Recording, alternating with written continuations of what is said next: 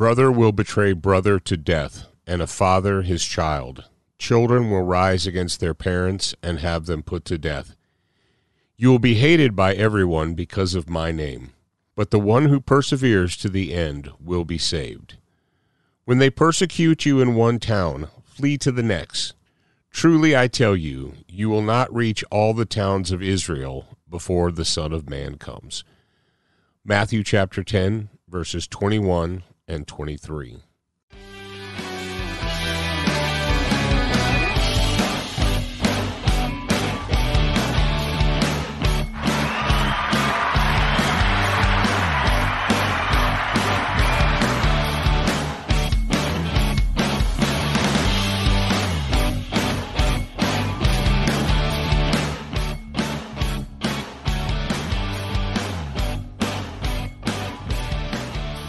All right, ladies and gentlemen, ladies, welcome back to the Legion of Michael podcast, and thank you. Thank you for being here, and thank you for all that you do to support the show. Remember, well, what should I remember, Paul? I know, you're like, I know. I should go to legionofmichael.com and sign up for the distance learning program. I should sign up for the church security program at legionofmichael.com. That's what I should do. Yes, you should do that. Yes, you should. Yes, indeed. All right. Today's topic, you will be hated by man. And this is a difficult one. And, well, why is it difficult? It's difficult because humans, by their very nature, don't want to be hated, right? You don't want people to hate you. You want people to like you. You want people to appreciate what you say and what you do. And the last thing you want is for people not to like you. How many of you have been in a position where you were on socialist media, fill in the blank, whatever it is, the Twitter or Instagarbage or fascist book or whatever, and you posted something that you were very proud of, whatever it happened to be. I don't know. Maybe it was a cake that you baked, or maybe it was a table that you refinished, maybe it was your garden, maybe it was whatever. It doesn't matter. You're very proud of that thing. And then some RIA, random internet a-hole, just came along and disparaged it, said something nasty about it. How'd that make you feel? Now, it should have made you feel nothing, but as a human, it probably didn't make you feel nothing. It probably made you angry. It probably annoyed you. You were probably upset because someone out there didn't like what you had to say, what you had to show, what have you. Now, when we sit down calmly and rationally and we think about it, we say, well, yeah, the approval of strangers is really not something that we should be craving. And from a psychological standpoint, we really do not need, or nor should we be seeking the approval of random strangers. If random strangers don't like what we say and what we do, it shouldn't affect us. But it does, doesn't it? That's why it's best often to limit your access or limit your time on socialist media. You say, what does that have to do with the lesson? Well, if humans can't stand it when a random internet a-hole, when an RIA, when some stranger doesn't agree with them, doesn't like what they say, says mean things about them, how are they going to deal with actual people in their real life doing the same thing? How are they going to deal with the betrayal of a brother or a father or a mother or a child or, a good friend or a relative or whatever? How are they going to deal with that? You're like, wow, yeah, exactly. Christ told us, he said, and this is strange. I'm going to go ahead and put a pause there and go back a little bit. When I was growing up in the United States of America. Our family went to we went to a couple of different churches as we moved around when I was a kid, but they were good, faithful houses of worship. And they were good, I believe, looking back now, that there were good people in those churches.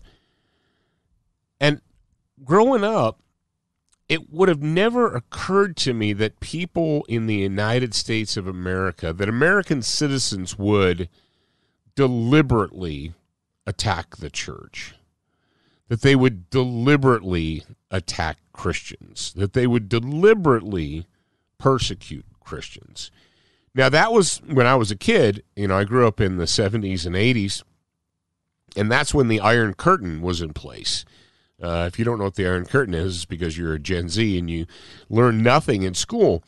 But the Iron Curtain was a euphemism for the wall built around the Soviet Union and Communist China. And in those countries, it was punishable by prison and or execution to possess a Bible, to distribute a Bible, to go to church, to profess that anyone other than the state was the supreme being, right? There were people in the former Soviet Union who were persecuted for having a Bible, reading a Bible, having church services, and so forth. That was forbidden in Communist China, forbidden. You go to jail, you go to a prison camp, and maybe you're never seen again. And I knew that, and I was aware of that when I was a child and when I was in my teens. But I could never possibly have imagined that would happen within the borders of the United States of America. That in my country, Christians and the Christian faith and the church would be persecuted openly, not just by zealots, not just by minions of Satan, but by people in the government of the United States of America. How do we deal with that? How do we deal with it? In the book of Matthew, going back to Matthew, chapter 24, verses 4 to 14. Let me go ahead and read that. And Jesus answered and said to them, "See to it that no one misleads you, for many will come in my name, saying, 'I am the Christ,' and they will mislead many people. And you will be hearing of wars and rumors of wars. See that you are not alarmed, for those things must take place, but that is not yet the end. For nation will rise against nation, and kingdom against kingdom, and there will be famine and earthquakes in various places. But all these things are merely the beginning of birth pains." And he goes on to say, "Then they will hand you over to tribulation and kill you, and you will be hated by all nations because of my name. And at that time many will fall away, and they will betray one another and hate one another. And many false prophets will rise up and mislead many people. And because lawlessness is increased, most people's love will become cold. But the one who endures to the end is the one who will be saved. The gospel of the kingdom shall be preached in the whole world as a testimony to all the nations, and then the end will come." Matthew 24, 4 to 14. We need to be prepared. We need to be mentally prepared. Now, I don't believe that Christ wants us to just go out and throw ourselves on the sword. I don't believe he wants us to go out and stand in front of a bus and get run over. I believe he wants us to be bold. He wants us to be fearless. He wants us to stand up for our faith. He wants us to protect our families and our children. He wants us to stand up and protect those who cannot protect themselves. But we have to be mentally prepared for people to hate us. We have to be mentally prepared for people that are in the United States government to betray Christians, to persecute Christians, to jail Christians. You say, Paul, come on, man. This is the United States. It doesn't happen. One nation under God. It's already happening. I wrote an entire book called The Intolerant Christian, where we detailed the government persecution of Christians for their faith. Do you believe that that's going to let up anytime soon? Look at who we have in charge of our nation. We have minions of Satan in the White House. We have minions of Satan. And you will know them by the fruits that they bear. People say, oh, you can't say that. I say that because I see what they do. I see the fruit that they bear.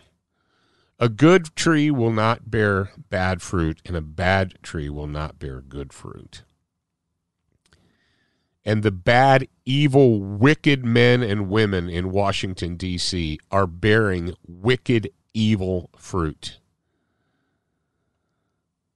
They cheerlead for sodomites. They cheerlead for infanticide. I mean, what else do you need to know? You have people in government cheerleading for sodomy, for sinfulness, for sinful behavior. We have them screaming for the right, supposedly. They say that they have the right to murder innocent children because those children are inconvenient. Those are children of God that they're murdering. You will be hated by men for your beliefs.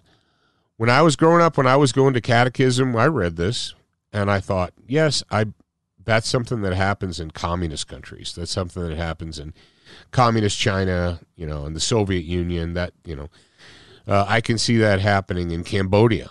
I can't see that. I could not, as a teenager, see that happening in my own country. And here we are, just a couple of generations later, 20, 30 years later, and within the borders of the United States, we have tolerated and we allow the government to persecute Christians in the name of supposed fairness or equality or whatever that means. You have to be prepared. You need to ask yourself this hard question. If you cannot deal with someone on the internet disliking a post, if you can't deal with that, if you order your life so that no one is ever, mad at you or everyone likes everything you say, then you're not prepared. How are you going to be prepared when those who you cared about betray you? How do you think Christ felt? He came to save the people of Israel. He was the one, the Messiah that had been prophesied about for hundreds of years. There he is. He said, here I am. And what did they do? They betrayed him. One of his own disciples betrayed him. His people betrayed him. They said, give us Barabbas. They said, give us Barabbas. He was killed by democracy. Christ was murdered by democracy. So remember that when you hear people spouting off about democracy. So yeah, democracy is what killed Jesus Christ. Ladies and gentlemen, are you prepared? Are you prepared to deal with betrayal? Are you prepared for those that you care about to betray you? For family and friends to hate you because you hold true to the Word of God. You follow his teachings. You follow his instructions. You follow the rules. They're not difficult. They're in the book. The rules aren't difficult. They're easy to follow. They're easy to follow. And you follow those thinking that your friends, neighbors, relatives, your children, you're thinking, that's easy to understand. It's not difficult. How are you going to deal with that? Dealing with no enemies or people who don't want enemies, they want everyone to love them. My friend James Yeager, if you pay attention to Student of the Gun or anything we do, you know that we lost him last week. He passed away. He said, show me a man with no enemies, and I will show you a man with no accomplishments. Standing up for what is right will never be popular. Friends come and go, but enemies accumulate. Indeed. Ladies and gentlemen, I want you to be prepared to deal with it. I want you to be mentally prepared to deal with it. I want you to remember that we were warned, that Christ told us. So don't act surprised. Don't act surprised when the evil men who worship Satan, when people who are more concerned with the way of man and the world, when they turn on you. Don't act surprised. Be ready. Be prepared. Steel your heart. Read your Bible. Say your prayers. I'm serious. And what we're going to do now is we're going to go ahead and say the warrior's prayer. Lord, I come before you seeking the strength and the skill to overcome my enemies. Grant me, I pray, the wisdom to recognize evil, the courage to confront it, and the strength to destroy it. In Jesus' name I pray this. Amen.